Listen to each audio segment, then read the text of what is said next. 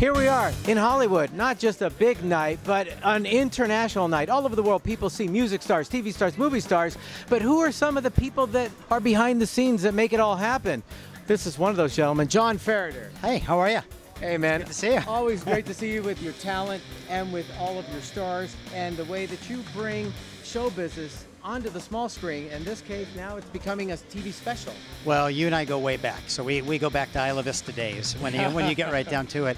But no, this is an amazing show. What amazed me was that they've never done a Hollywood Walk of Fame honors for television. And David Mackenzie and his team from Associated TV found a way to make all the politics work out. And here we are at an unbelievable venue. I've never been to this venue before. I'll absolutely come back here. And he just has great people out. Everyone's having a great time. And I think, I always call the Hollywood Walk of Fame the eighth wonder of the world. And everybody comes from all over the world, and they see it, and they love it, and they're all out here tonight celebrating with us. And that we've seen with the celebrities that have turned out. Like I mentioned, there's TV stars, movie stars, and musical stars. I know that you're a power player behind the scenes at some of the biggest agencies and now your own management production company, but you're a musical artist yourself. You mentioned Isla Vista. When I was doing my stand-up, you were performing at those clubs back in those Santa Barbara days. Yeah, I know. We go way back with that. But it's so when the Beach Boys are on, and I know you've worked with them or you played with them, how do you feel being here?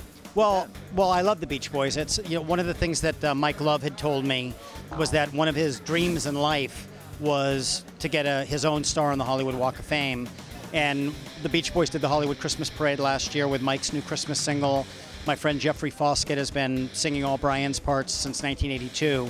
So anytime they play, it's just a great situation. It's some of the best music of all time.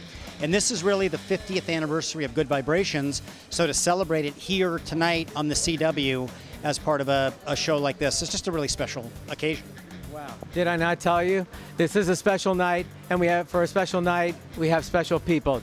Wow, what a night. What a red carpet, celebrities, movie stars, and musical artists all gathered here tonight for the Hollywood Walk of Fame honors, and you're here with Bionic Buzz. This has been a great time tonight.